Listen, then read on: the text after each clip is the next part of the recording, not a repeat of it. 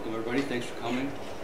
My name is Josh and I work in the tech support department for HYPACK. And so today we're going to go over some single beam hardware configuration.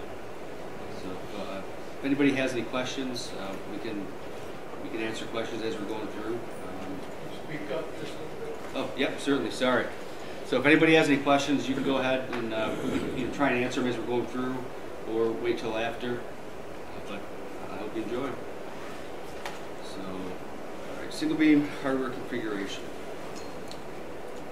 So for the hardware in single beam, frequently GPS and sonar are not located in the same horizontal position. Sometimes they are, and that's good, but if it's not, then we have to have a reference point to set offsets to for that difference in location.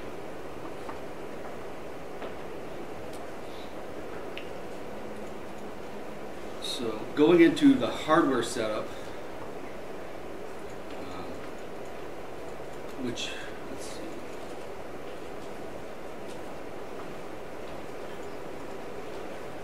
hardware, so preparation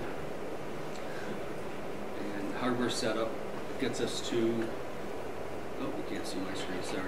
All right, so anyways, preparation and the HYPACK shell and the hardware setup would get you to this screen here, and it would automatically be set to have a boat as a mobile, and you can right click on, or sorry, you can go into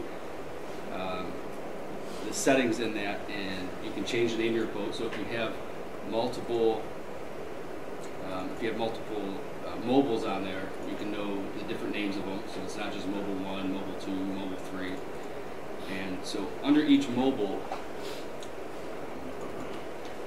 so this would be your boat, mobile 1, renamed as the vessel.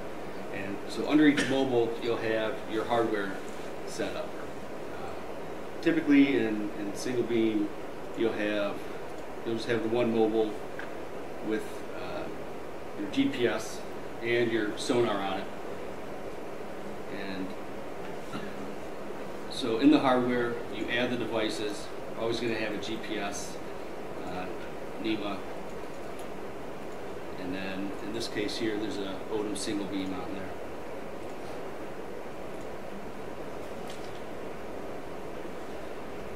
For multi-beam or for towfish, you would use these check boxes to include those devices. For single beam, we don't use that. This is where you can rename your mobile or your boat. So pretty simple, just type it in there.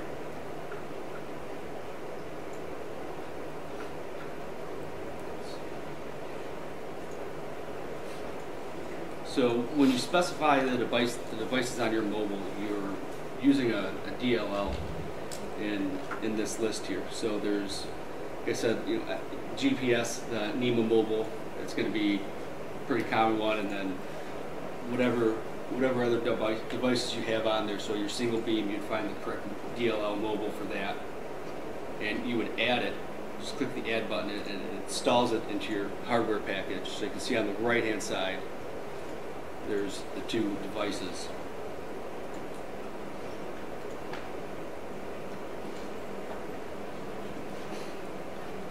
And then you can add a vessel shape, and this is done in the hardware as well.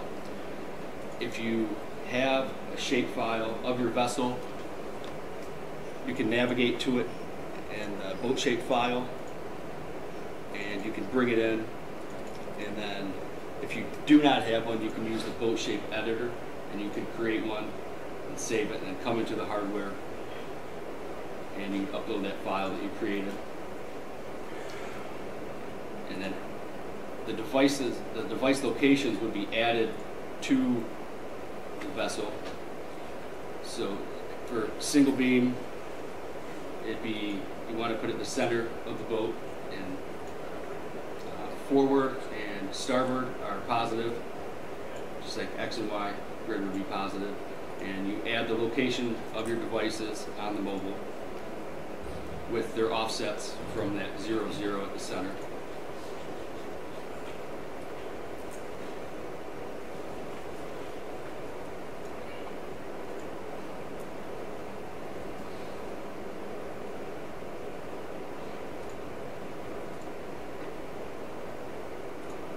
So each device under the mobile is going to have different functions. You can see on the bottom left to record raw messages, position, depth, heading, speed, tide, record device-specific messages, and synchronize with the computer clock. So your GPS would obviously have position, speed and heading, if you have that capability.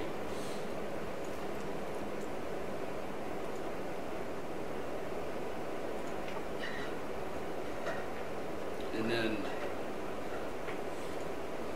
we have to connect the device into HYPACK. We have to talk to it. So you have either serial or network.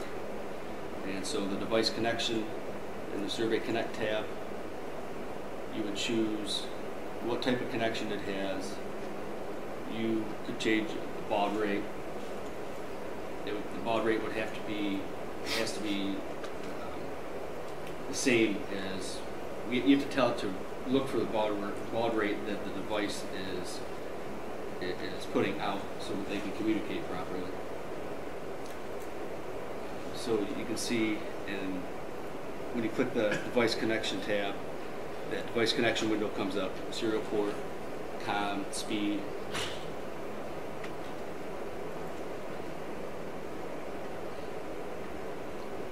Then the device offsets tab.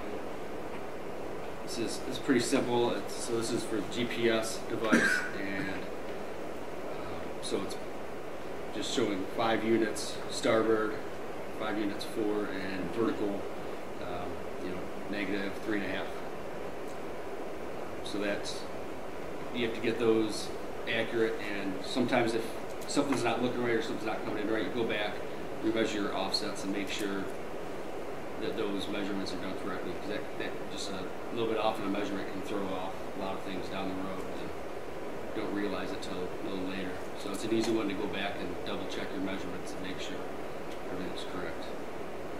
And to always remember that positive forward and positive starboard, and positive down.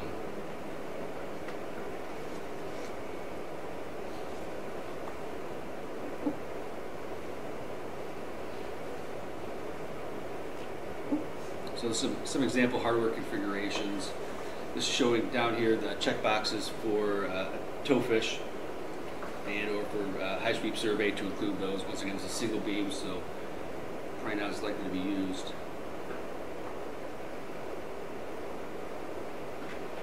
And this is back to those device functions. So for each device, you have to specify the functions of the device.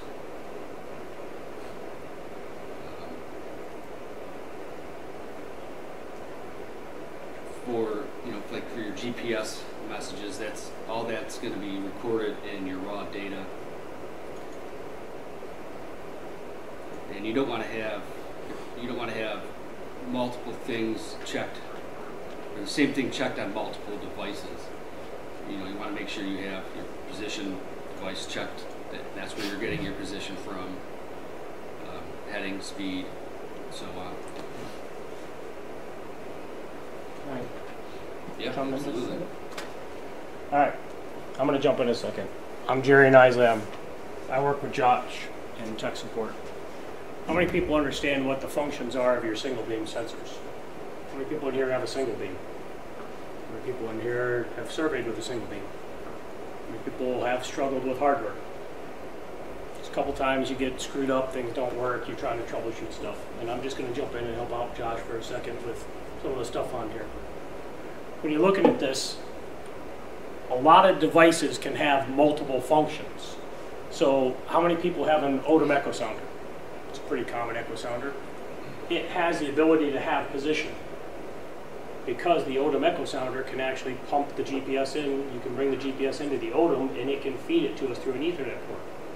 So sometimes you'll have a device driver, I think the Odom actually has heave, because you can bring in the heave compensator into it, and we can read the heave from your sonar even though it's a separate sensor.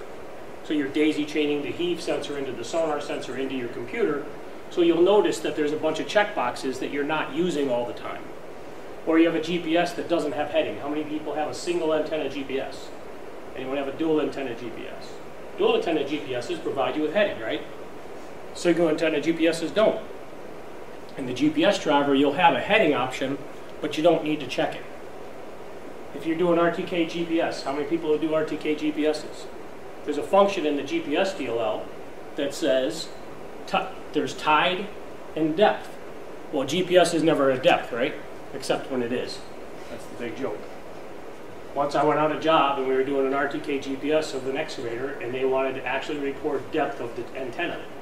They mounted the antenna on this big 4-inch diameter steel pipe that stuck out of the water, and as they were digging, they were using that 4-inch steel pipe like a level rod, like a rod, and we knew the tip of the pipe touched the bottom of the bucket, so wherever the antenna was, subtract 20 feet, and that's how deep they were digging. So we had to input depth as an option from our RTK corrections. So you're going to notice that a lot of the drivers and things are going to have a lot of different updates.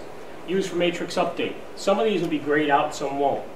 Use for matrix update means that you're going to update the matrix with this sensor. If you blindly go through and just leave everything checked on all the drivers and just say, okay, I'm going to go with everything checked, in the RTK scenario, I'm going to record depth and tide from my GPS. Can anyone see where that would be a problem? What's going to happen if the GPS is the first sensor you added in hardware, and then it was set as a depth and position and tide, and then you added the Odom echo sounder or one of the other echo sounders that's out there, and you go to process.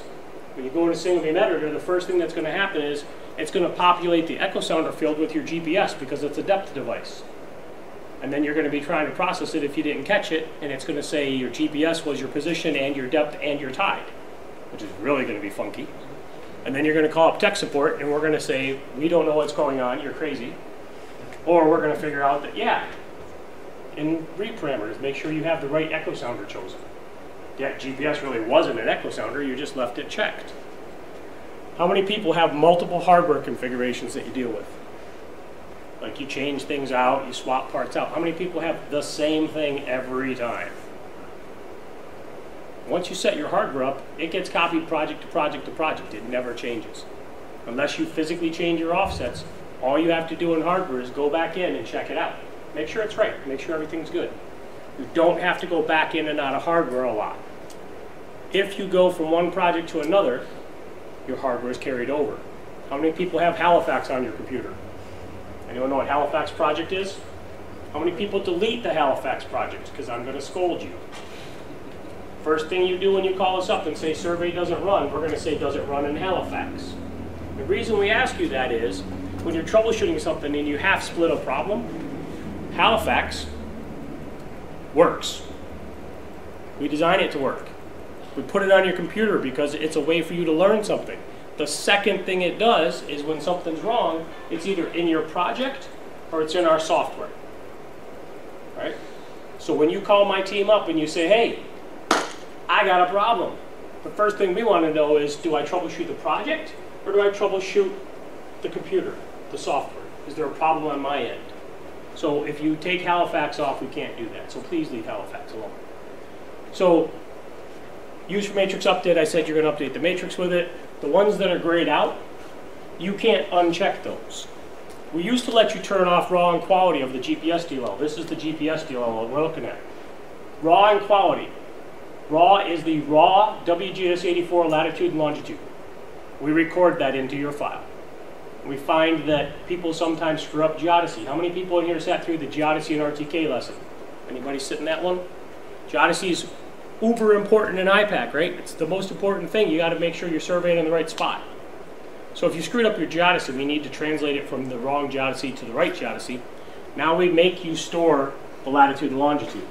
The quality data tells us what the quality information was of your GPS.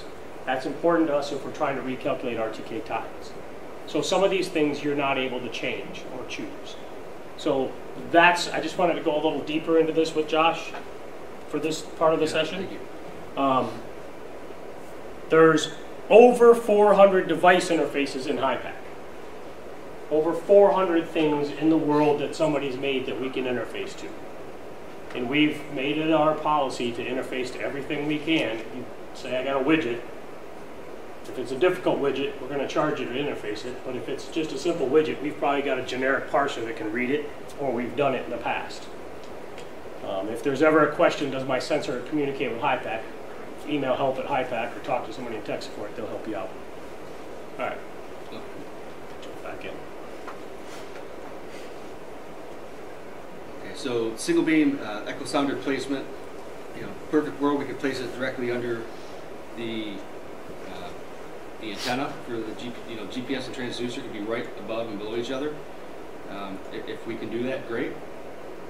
It eliminates the possibility for a lot of errors.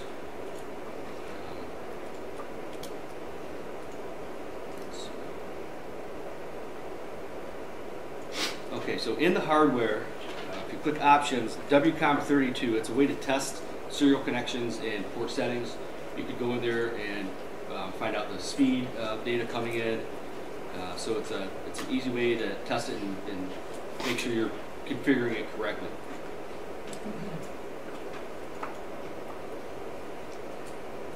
It'll tell you what ports you're receiving data on.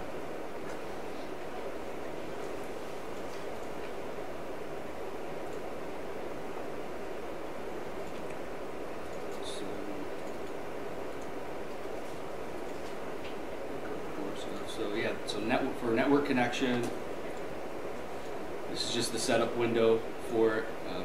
UDP requires, well, UDP and TCP are both going to require an IP address. It may be necessary to reset the IP address for your computer to address similar to your network device. So it would be the first 3 sets of characters would be the same, and then the last 3 sets of characters would have to be different.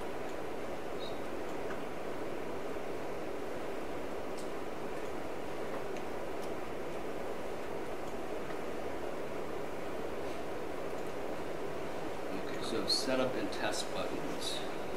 Located under the Survey Devices tab. They're used to configure device-dependent settings. Each device could be different. Some devices might not really have any setup. Once you think you've got your devices set up, you go to the test device box instead of going out into the survey program and see if it's working. You can test the device, and that will show you what data is coming in. So you do the test. If there's nothing, then something's wrong, or if the data doesn't look right, you go back into your configuration right inside the same hardware windows and get that stuff sorted out.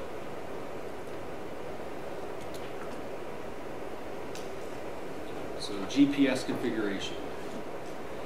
So recorded NEMA messages. The GGA, 1 to 10 hertz. These are all the standard GPS messages coming in, from GPS into HYPACK. And so the hertz is the rate that those messages are getting sent. Some of them you can vary that rate. ZDA, 1 hertz only. That's used for time synchronization. The VTG, 1 hertz, it's speed and course over ground. The HDT, your heading, 1 hertz for single beam, 10 hertz for multi-beam. Heading from directional antenna, if you have heading, if you have 2 antennas. 1 hertz for the GSV and 1 hertz for the GST.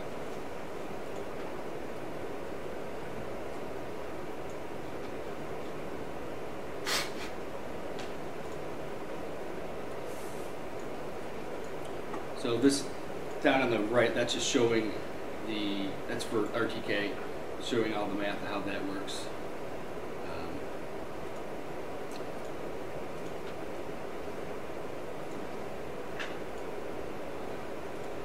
right, so synchronizing the timing, if you're using a PPS box, 1 pulse per second, that's checking the timing at 1 pulse per second.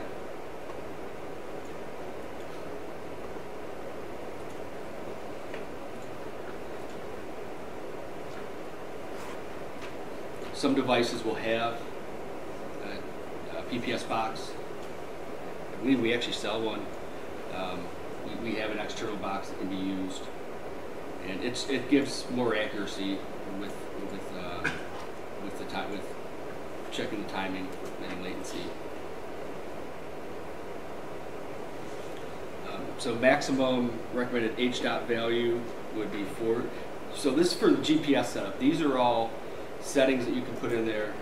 If your GPS is working within the parameters that you set, then it's working fine.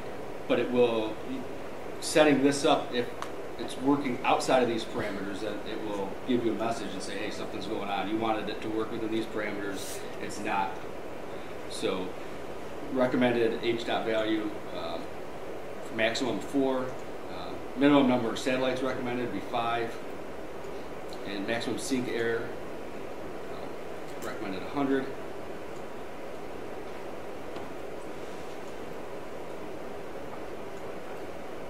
And then you can also have it just show an alarm, or it can actually suspend logging. So if you don't notice it right away, it's not collecting a bunch of data that is outside the parameters that you've set.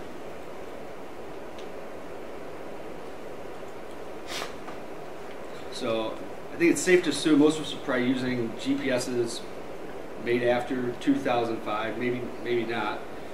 But so anything after 2005 has the NEMA 3.0 standard, which would just have some different codes for the messages coming in. So this, in the GPS setup, this just sets up what standard you want to use. So if you do have an older GPS, it would be speaking a slightly different language, so we'd want to tell HYPACK that it's looking for that.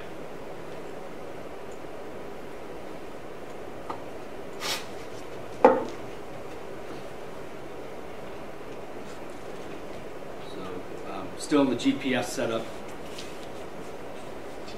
these used sentences, these are all the codes we could be receiving from the GPS, and you don't necessarily need them all. What you do need would be GGA, HDT, VTG. I think that would be the very minimum that you would want.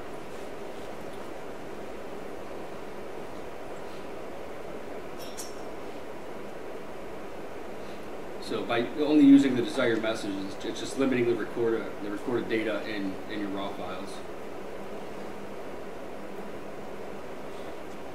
Go back to that slide a second. The user modified NEMA messages. A second ago I was talking about the ODM. I'm not feeling well, so I apologize. This happened last year, it's happening again this year. Not doing well at the conference. Each one of the sonar manufacturers likes to bring the GPS into their sensor and pump their data through to us. So that's why we have those modified messages. If you just hook up the ODM or the C-scope or any of the sensors to, let's say, I don't want to make anyone mad, Reson, EdgeTech, Kongsberg, any of those sonars, and you bring the GPS into it and then you connect to the GPS DLL, it's not going to work. And the reason is they say that they just pass through the GPS data to us, but they don't. Everyone puts their own little junk of header information on the line. They read it and they spit it back out with like a little time tag, or they put their own little code in front of it. So we had to go through and add all these modified NEMA messages so that we could understand, well, the ping DSP puts this in the front, strap that off, and use it like a GPS message. A lot of times, single beam surveys are set up, your hardware set up, you configure it. If you go in and you start changing drivers around and changing the things around within your configuration, I'm losing my thought for a second, but here's the problem. if you lose your hardware configuration, what I started to say, everything's set up and working and running functionally well on your computer, like I said before, you don't change it, right?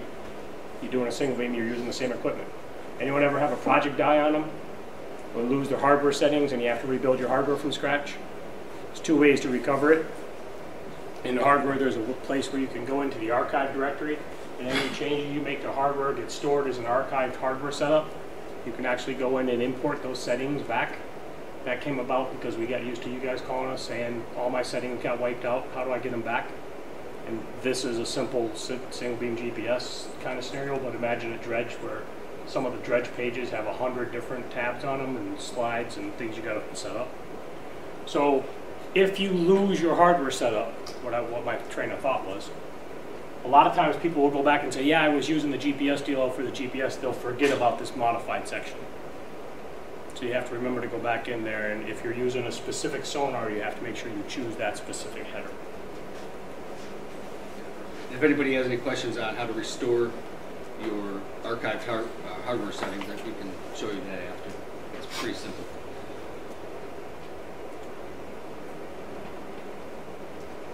Okay, so for echo sounder setup.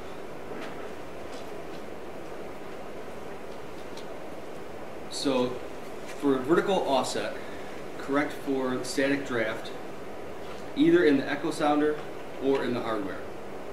Do not want to do it in both places. So you're applying a vertical offset for the location of the echo sounder, and if you do it twice, you're doing it twice, so you're going to have incorrect offset. So you can either outputting the depth below the transducer or depth below the surface. So it's just something to be careful of. There's some redundancy in offsets. You don't want to apply any offsets twice. You just want to make sure you do it one time.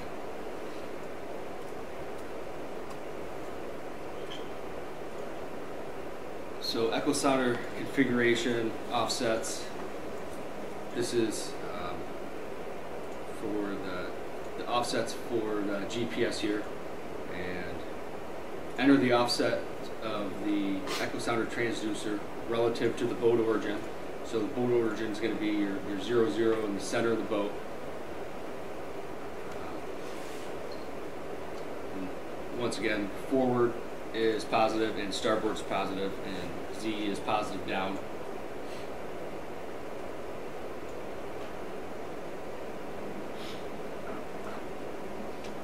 So for most single beam echo sounders, enter latency of 0. Enter the combined latency between the GPS and echo sounder determined in the single beam latency program as the latency for GPS device.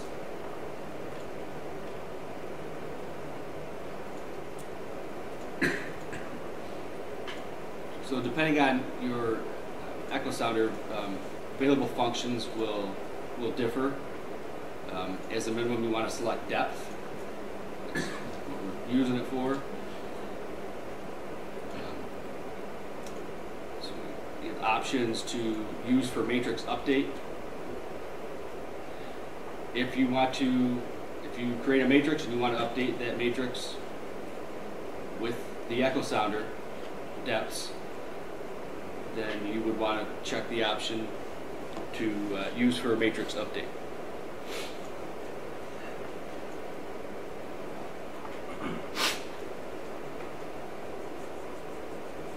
And you want to record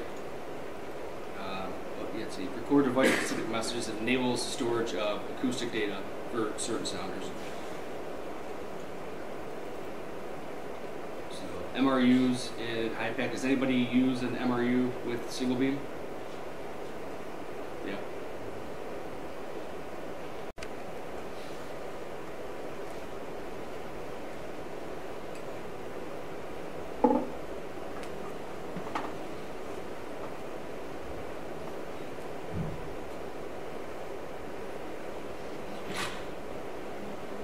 Okay, so this is back to the hardware configuration. This is showing the Trimble GPS and Odom CV3 single beam.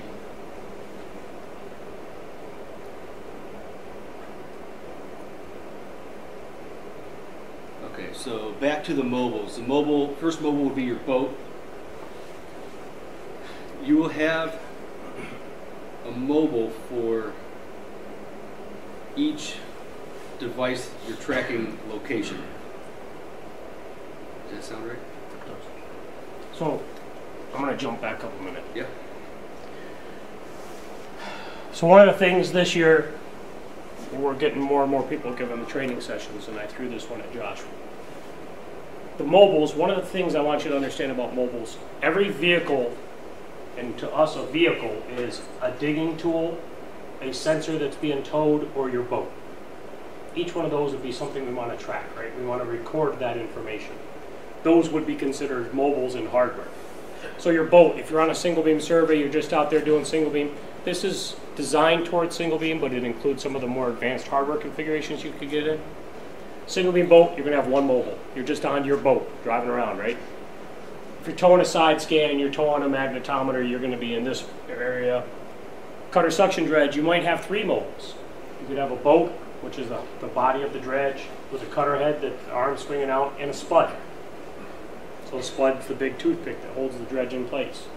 Hopper dredges, you're going to have each one of the heads and the vessel is going to be a mobile. So you're going to have 3 mobiles.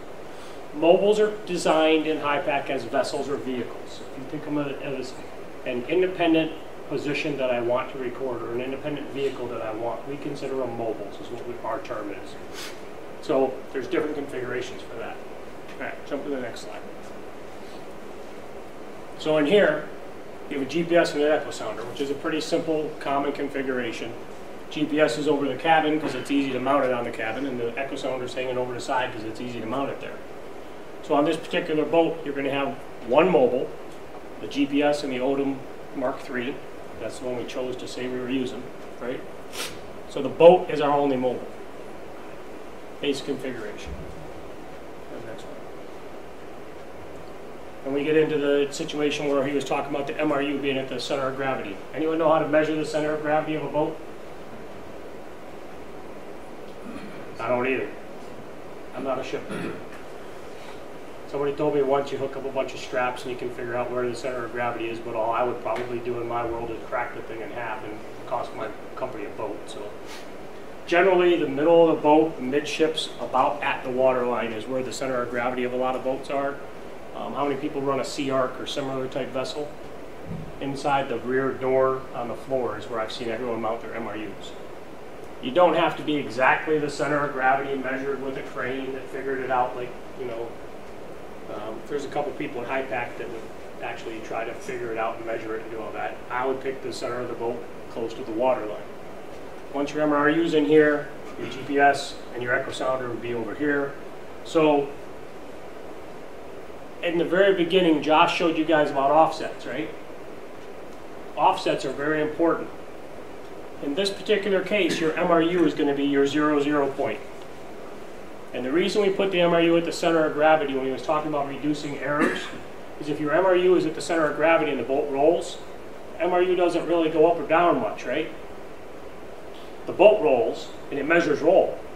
But if the MRU is out here on my arm and I go like this, do you know what that's called? Roll-induced heave. So if the MRU is not at the point that the boat rolls, you induce heave in your MRU as it rolls. Because the MRU is out here, and it senses that as the boat rolled, it dropped down half a foot. MRUs are really good at that. That's kind of why you buy one, right? So the whole point of having it at the center of gravity, you don't want roll-induced heave. That's the errors that Josh was referring to taken out. The better you can do your measurements, the less you're going to fight about your survey. Yes, sir. You have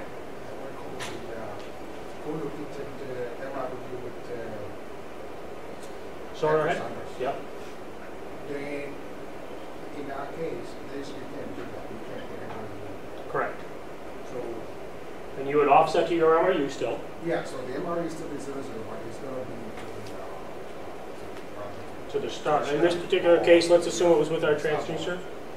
It's on our, in this picture, it would be on our port side aft. It's not where our GPS is.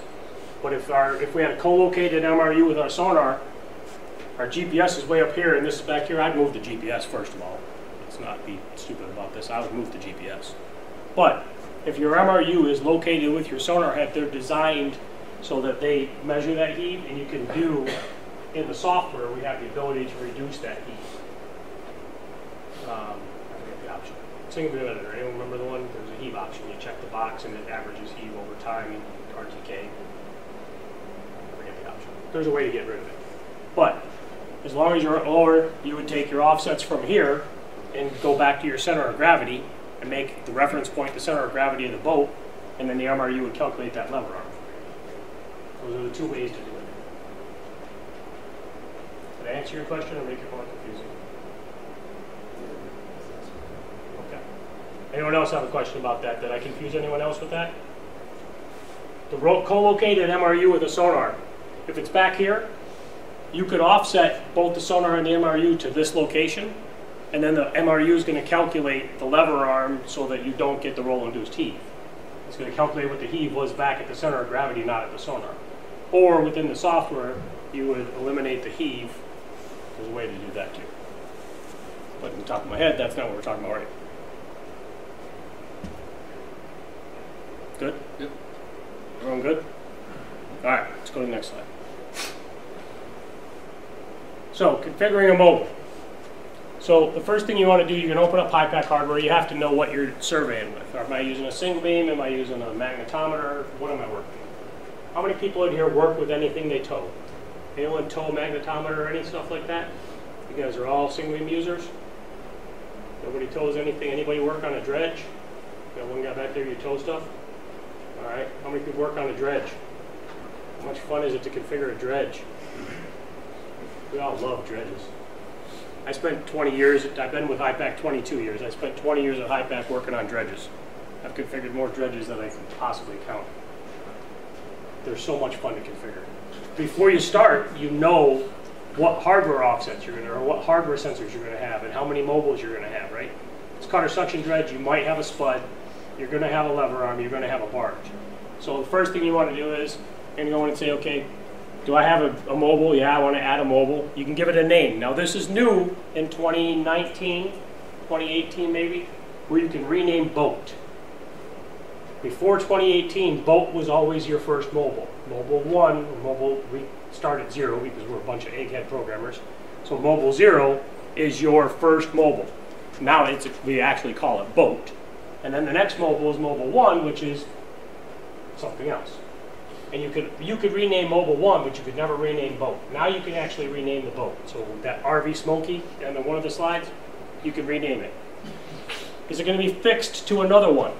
So some mobiles are referenced to a first mobile. If you're on a cutter suction dredge, your inclinometer references your barge. Anyone ever been on a cutter suction dredge? You know what they look like? It's a little platform with a big ladder in front of it and a drill bit on the end of it. That drill bit is the cutter head, and that's what our mobile is. Our mobile is the cutter head of that ladder. That's what we care about. Where were you digging? How deep were you digging? That is mobile 2, or mobile 1. Mobile 1. So your boat, mobile 1. So it's relative. It's a relative mobile. So you need to have it on the offsets tab. There's a check drop-down box when you install the inclinometer driver. Says, what is it relative to? Where do I get my starting point? Because all that driver does is say, wherever my starting point is, my ladder was this long and my depth is that, so I'm here. Right? It doesn't know anything about GPS coordinates or anything else. It's just a strict offset from your starting point. Your starting point would be your boat position. So it's fixed. Jet offset DLL is going to give me the position. So if you're on a barge, how many people know what a spud is? Everybody's hand should have gone up. I said it was the big toothpick that holds the barge in place, right? It's a big toothpick on the back. It's those big steel things that they drive down in the ground to keep their dredge in position. So if I want to know where the spud is on the back of my cutter suction dredge, and I don't have a GPS on it, I'm going to make a mobile. I'm going to come down through this list and I'm going to say, yep, I want a mobile. It's fixed in relation to my barge. I'm going to use the jet offset DLL. I'm going to put the offsets back to that spud. That's where I want to know where the location is. So anywhere that my barge goes, it's going to give me a fictitious calculated position of where that spud is. Anyone know why that's important? And this is actually a very serious and real consequence. For utilities? Yeah. I've seen multiple instances, not with me on board, but pictures or been informed of people driving those into gas pipelines or dredging into a gas pipeline and blowing up things. And people die from that stuff. It's a very serious world consequence. So if you're working around pipelines, you want to know where your spuds are. Like I said, they're a big steel toothpick and it's got a pointy end on it, and you go over a 24-inch pipe, it's probably going to puncture it. So you want to know where it's at. Gen offset DLL's a good way of knowing where those sharp objects on my dredge are. Toefish DLL, TrackMan, and inclinometer. Inclinometer would be for cutter suction dredge. Toefish and TrackMan are if you're towing something. TrackMan would be more if you're using a USBL system. Anyone know what a USBL system is? USBL systems, it's a series of hydrophones on board. It's a head, and you put a diver in the water, and they got a little beacon on their back, and it goes ping, ping, ping, ping, right? And the diver swims around, and the USBL system tells you where he is. And he doesn't have to be tethered to the vessel. You can actually see him. Anyone know what an ROV is? We've all watched Discovery Channel at one time in our life, or been bored enough to know what an ROV is. They drive around underwater with the cameras on them, and they take great videos and pictures of stuff. The shipwrecks shows all have them. If you're tracking an ROV, you're using a USBL system, because it gives you have a GPS above the water telling you where you are. You have a USBL system that's tracking where that ROV is, and then in HYPACK, in the 3D TV program, we can actually show you that ROV on a multi-beam surface, and you'll know where you're flying around in the water. All right. Magnet DLL, that's a whole different thing.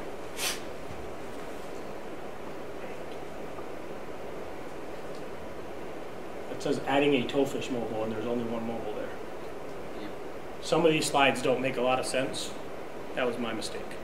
This is one of mine. In survey.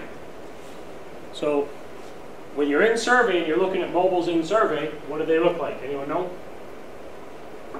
They look like your boat, because it's just another boat, unless you assign it a boat shape. So in survey, this is a toefish towing a magnetometer. Toefish driver says we have 50 feet of cable out. Here's a catenary factor that we calculated at 0.9, which gives us a layback somewhere on the display that I can't see. Total cable out is 50. I can't read layback, it should be right there. But then, here's my boat with my little ectus circle and arrows, and there's my toefish, and that's the toefish cable.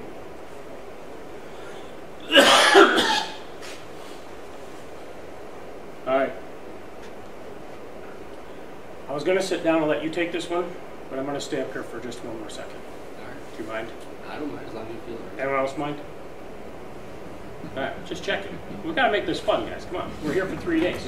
I feel like hell. But timing, the only reason I wanted to jump into timing is timing's very critical. What's the single most important thing you can do in your survey? Anyone know? Timing. And here's why. Anyone know what latency is? How many people understand latency?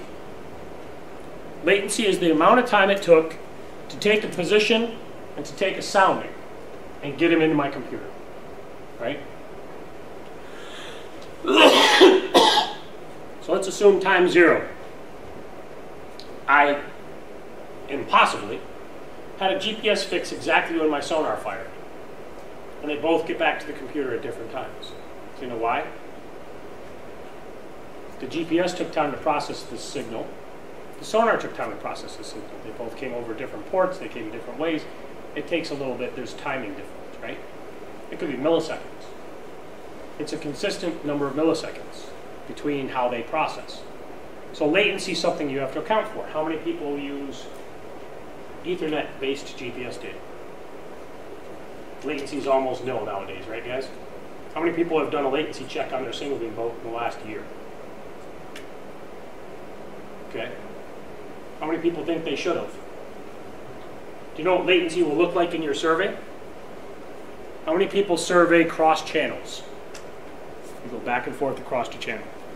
How many people have had a seesaw pattern on the edge of the channel, either large or small? That's what you get. It looks like a sawtooth. You're pushing or pulling your data. So when you're surveying this way, your latency's pulling your data. So the points are going to go that way when you do a contour. When I go that way, they're going to go that way. So you're going to get a seesaw pattern right on the edge of your channel.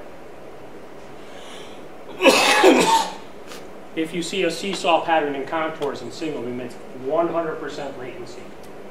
And it's very simple to solve. You just run two lines across an object or across the channel, opposite directions at the same speed, and then you run a little program and it tells you how to fix the time to make it line up.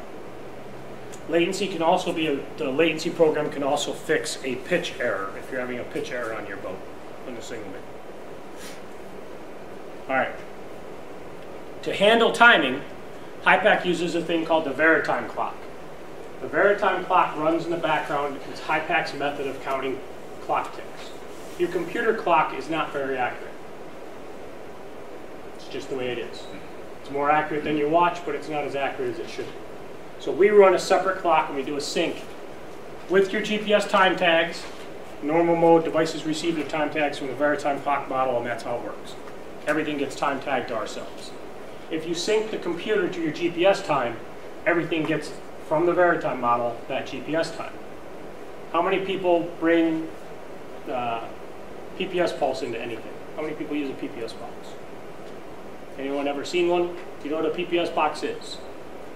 Anyone ever heard of one? Do you have one? No? Okay. A PPS box is a 1 pulse per second device.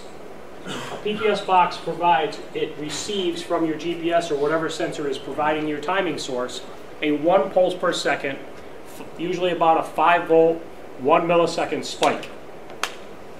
It's consistently once a second. They do it through a very high rated capacitor. It fires that spike exactly once a second apart. Do you know why? What did I just tell you? Your computer time's not that accurate, right? A PPS time is very accurate. So, the GPS outputs time. Does anyone know what the message for time for GPSs is? ZDA. So your ZDA message is what you need for time. The GPS outputs time along the ZDA message, and then it takes that pulse and it says, I got a pulse and you told me my ZDA time was this. That matches up.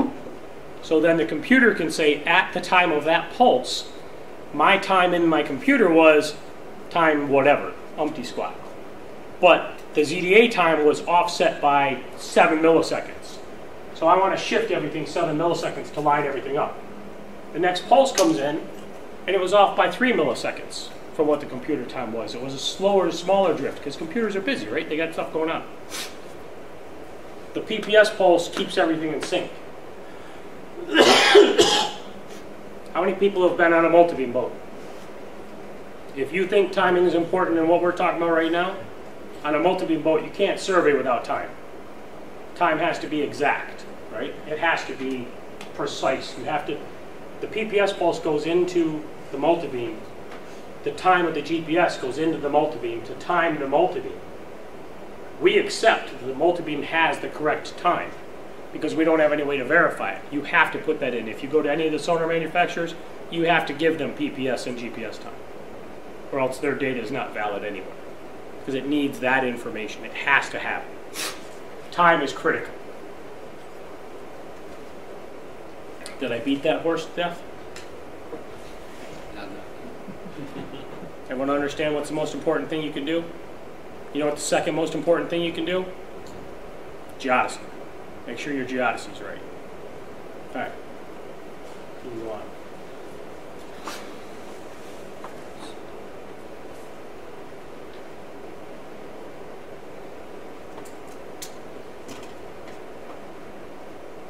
Do you want this one or you want me to look at that one? Go back that one. Yeah. This is what I was talking about with latency. When I was talking about latency, the measurement time was here. This is when the first character got to the computer. That 0.2 seconds would be a huge latency nowadays with any modern equipment.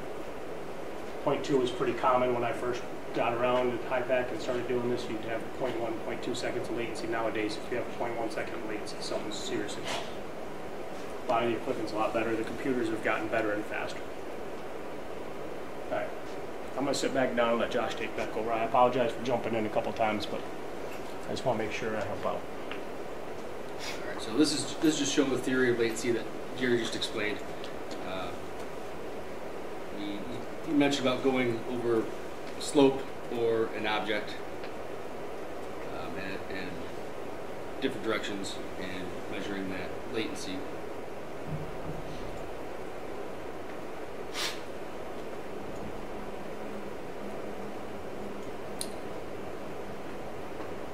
So this is all for latency tests. Single beam run reciprocal survey lines up or down a slope over a known feature.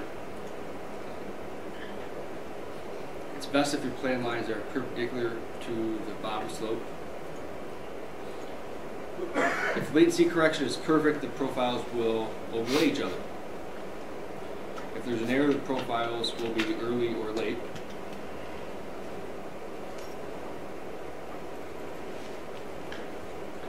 And the latency test program varies the time tags to determine the best fit latency time. So to do that, three tests to Before do you that. change it, do 3 tests. Yeah, before you change it, do 3 tests and take an average of the 3. One of the things that he's asking about is you never do it. If you did a latency test and everything was great, you always had 0.2, and you do a latency test and all of a sudden it's 0.6, do another latency test. You've got something wrong with your survey data. It only works with raw data. It doesn't work with edited data. So you can't filter out spikes. Maybe you got a spike in the data. So once again, run perpendicular to the bottom slope. Running non-perpendicular to the slope will generate errors unless the reciprocal track lines are dead on with each other, which is not easiest to do.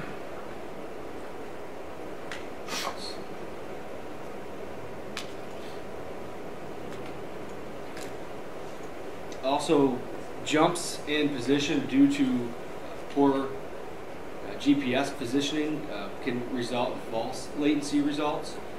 So run the latency test 3 times, each time with a separate pair of lines, and use the average latency time. Results are more easily repeated with RTK GPS than with DGPS.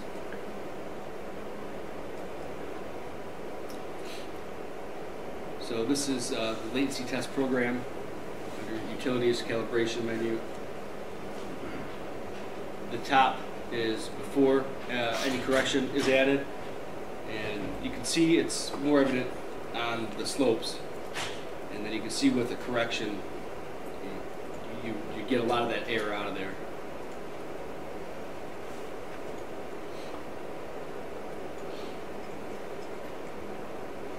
So latency test computes a combined value between the GPS and the echo sounder. In the hardware program for the GPS device, take the current latent time for the GPS, subtracts the result of the average 3 latency tests. Set the latency time on your GPS to 0.25, so it's, for this hypothetical test, it's our latency time for the GPS was 1 minus 0.72 or 0.75 equals GPS to a quarter, 0.25 for your latency correction.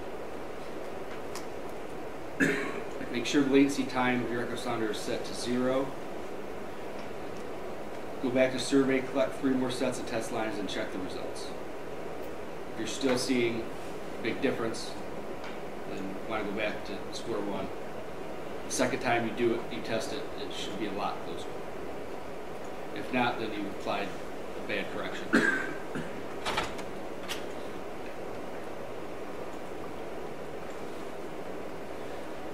So correcting existing raw data files and the read parameters in the editor, when you bring your raw data in to process it, you can add a latency correction at that time. You're updating the latency value used during the data collection by changing the value in the single beam editor.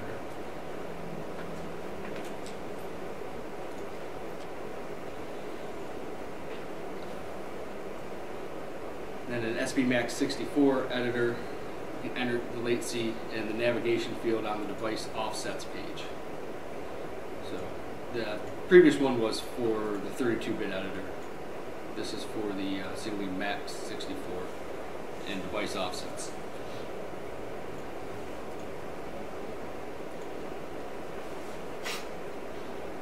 clock synchronization. Synchronize if you have a multi-beam that outputs datagrams with UTC timestamps. Synchronize if you plan to use post-process heave. Synchronize if you plan to use post-process GPS positions. And synchronized if you were using LiDAR data. The sync clock function requires a computer be exposed to changes from other programs. So in Windows, the user account control notification should be disabled to allow the software to update the computer time. That's a user control that Windows has in there, and you have to set it down so it doesn't interfere with the time correction to sync the clock. If it's not disabled, the Veritime clock will still function, however the computer time will not be changed. The Veritime clock is how we use timing in HYPACK. It's in the background, it's something you can't change or control or do anything about, but it's how we calculate and calibrate the timing. And for us to be able to do that, you have to go into the user account controls and disable them.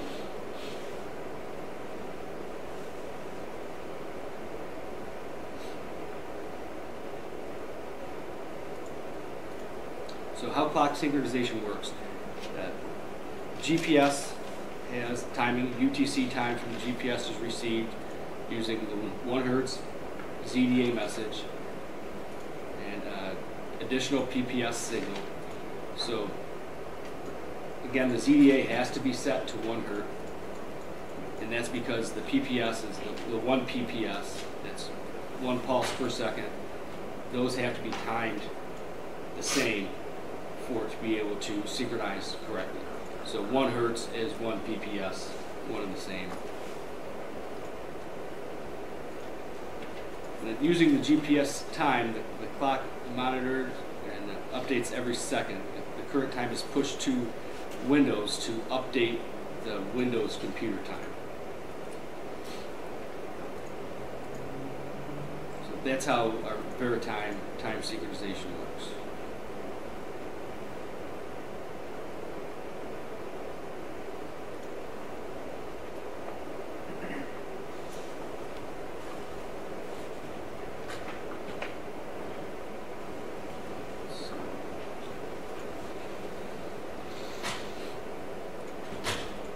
So the ZDA message from the GPS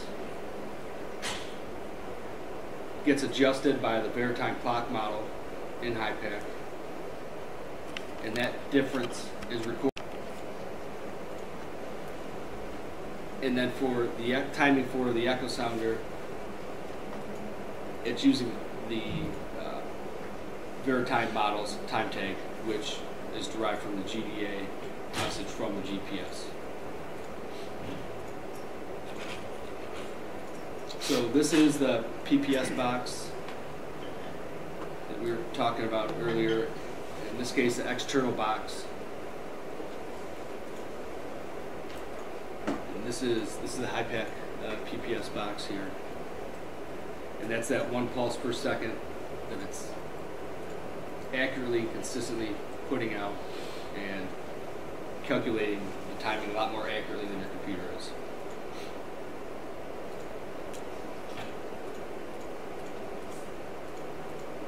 So, time synchronization tests. Make sure to monitor the difference between Veritime and GPS clocks. The difference should be small, less than 20 milliseconds. Should work its way towards 0.0 milliseconds after a spike. If it gets large and stay large, something is wrong. Stop surveying, stop recording the data, and figure out where the timing is going wrong.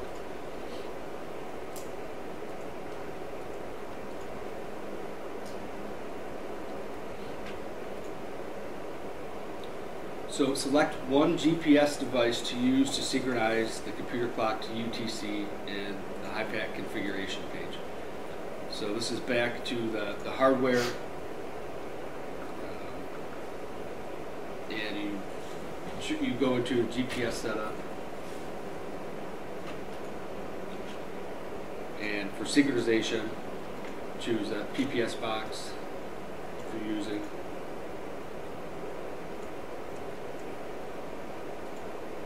What's that graph synchronization values? Is that? So it puts a graph in the GPS DLL window. Oh, okay. You can actually see it. So this is just in your GPS setup specifying if you're using a PPS box. And always display the synchronization to the graph.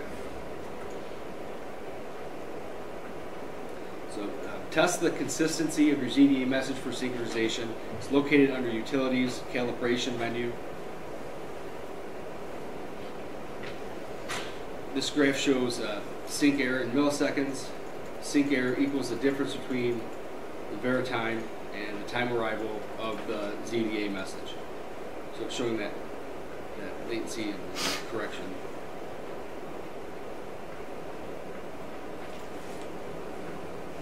All right, device interfaces. HYPACK here says over 300. There's even more than that. There's 221 for HYPACK 2019 in the devices folder. Another 150 in the devices custom folder. In addition, high sweep, another 70 devices built in. Constantly modifying and maintaining them and providing updates. These are the DLLs that Jerry had talked about earlier. These are for any device to work in HYPACK needs a driver, a DLL, and so this shows how many devices that we have set up to work with so far. So you copy the DLL to the HYPACK 2019 devices folder, or whichever version you're working in. And then you go into hardware and you can click rescan driver list to rescan the file saved under your HYPACK folder.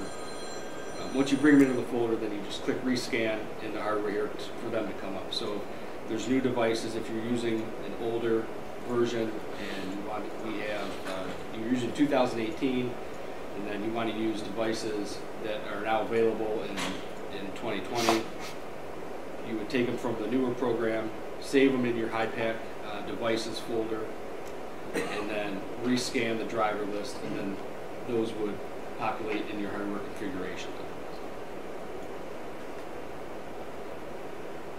So the GPS NEMA, it's used to process NEMA sentences from most GPS systems.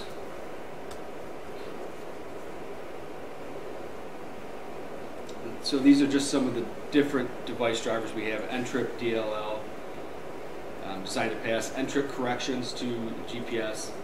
Shares the same serial port as the GPS DLL.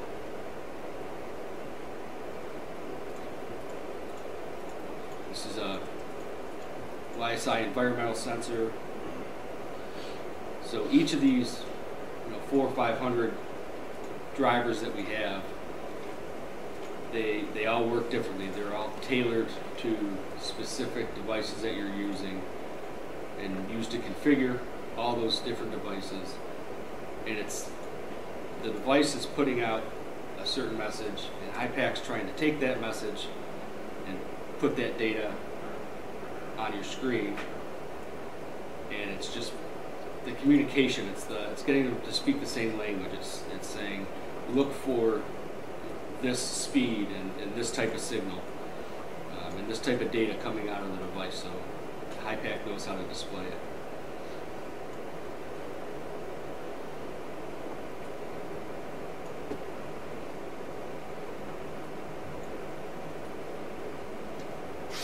High sweep playback driver is used in conjunction with the high sweep survey program to allow HSX files to be replayed by high sweep survey program in the correct location. So this is replaying your survey that you just gone out and collected. You bring your raw files in, your HSX files, and it's replaying that. So you could come back and show your whole day of surveying to your boss, show him what you went out and did. So the use of this driver allows the data to be replayed as it was collected and used primarily in testing and training of new users. So you could go back and show you have a new guy coming in the office or gal coming in the office to work and do some surveying. It's a lot easier to set them down and show them a survey that you've already done, and they can see what it looks like and ask some questions before you get out in the field.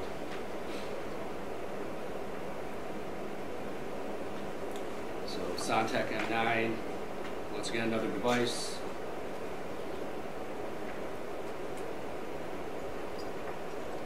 Showing here about do not check use for matrix and hardware options area. Select use for matrix update in the setup dialog box of the device. That's specific for the M9 though. Anyone have a sonar that's difficult to use? Or not that your sonar is difficult to use. Sorry, that was a bad way of saying that. Anyone have a sonar that you have configuration problems with or hardware setup problems with? You have your hardware set up good and you're all working great, and this was just a way to pass time, right? Sitting in the room today. All right, the reason I asked the question is we're going through here, and I realize as Josh is talking, there's a lot of slides that just reiterate how to set up different hardware. Anyone in here use an M9? Do you know what an M9 is? Sontec is a Xylem company, makes an M9. It's a river quality thing. It does the velocities, and they have one that you can use for hydro surveyor or hydro surveyor, I think. I don't know. River surveyor, hydro surveyor. One of them does bathymetry with a bunch of different soundings. So there's a lot of different devices you can set up. Who's got a problem with hardware? Anyone have a problem with hardware? Something that fails, that crashes, you lose your hardware, something that's going wrong, something that affects you that we can fix. The reason I bring that up, we can go to the next slide. We don't care about this slide. AIS. Anyone ever seen an AIS system? Anyone use one? You can bring it up in HYPACK. Yeah, we've got a couple on your dredges. We put them on there, and when you're sitting there looking at it, you get these little pointed triangle things that look like a 1980s video game. They show you where all the ships are around you. It's just a DLL that's out there. It's one of the interfaces. The reason we put these slides together was to show you guys some of the different interfaces that are out there. You can see the positions of them. And the reason I stood up again is because I finally had something to drink and I'm not hacking and coughing again. So it shows you the different stuff with the AIS stuff. This portion of the sessions we put together to get you guys familiar with any problems with hardware. It's important to understand about the archives that we talked about, and to talk about some of the things that go on in the HYPACK Hardware program.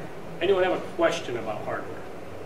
Because we're going to go through another 10 slides of different interfaces that we could talk about, or we can just say you guys are bored enough listening to the slides that I put together about different pieces of hardware and talk about what you guys care about. Anyone pick this session for a specific reason? Or is it because you don't do multi-beam? Okay. Question, Jerry. Yes, sir. I heard about in the sensor class earlier, they had a way to bring in castaway sound velocity data automatically. Yes, in the castaway, there's a button in the castaway that you can import it to HYPACK, and if you're in the multi-beam, you can accept it that way. But I don't know that we have that for the single beam. I'll have to ask. That's how you answer a question you're not sure of the answer. And you don't want to look stupid in front of all these people. You know what I'm talking about. I don't know if we've done it for single beam, but for the multi-beam, what he's talking about is a sound velocity. Anyone do sound velocity probes? The castaway is really cool. I was recently giving training to somebody and they pulled a fishing pole out. They hooked a castaway up to it and tossed it in the water with a fishing pole. And I was telling the Sontec guys about it, and they said, oh yeah, we had a customer who did that too, and they broke the fishing pole and lost the castaway. Like, oh, that's bad. But I thought it was cool. They could just do it with a fishing pole, because I was used to the old ones where you had to drop it and then pull all that wet line up in your hands, and it sucked. Yeah, so the castaway It has a button on there. It's pre-programmed within HYPACK. It outputs our format, and we can bring it right in. We're getting that way with a lot of stuff, where we're trying to simplify this stuff. How many people have been using HYPACK for a long time? We're off topic now. Basically, we're done with showing them slide after slide after slide. We're going to make this an interactive session now.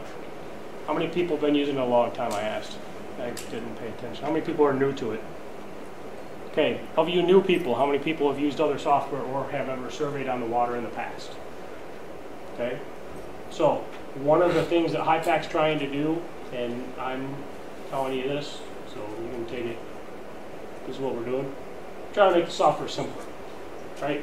Hydrographic survey software's got a lot of things you got to understand and know, and there's a lot of buttons, and you have to know where those buttons are.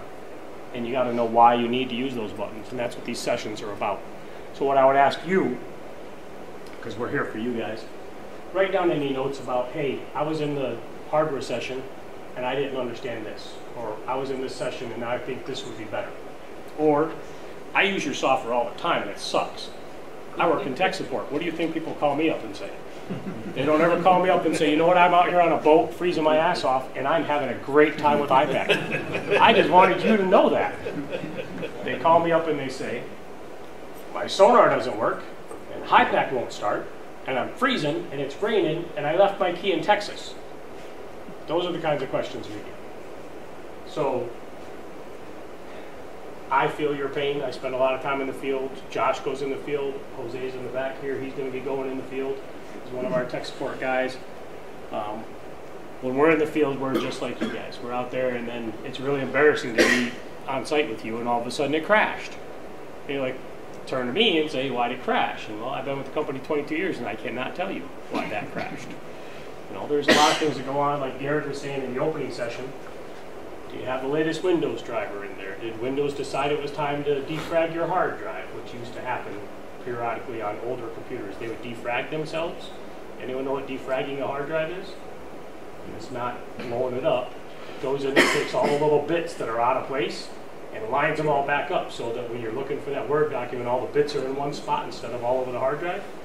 It would take overnight to defrag a hard drive. Well, sometimes Windows would have that on schedule, and it notoriously would happen in the middle of your survey. Then all of a sudden it started to defrag the hard drive, and then the planned line information that used to be in this spot on the hard drive isn't there, and it would crash.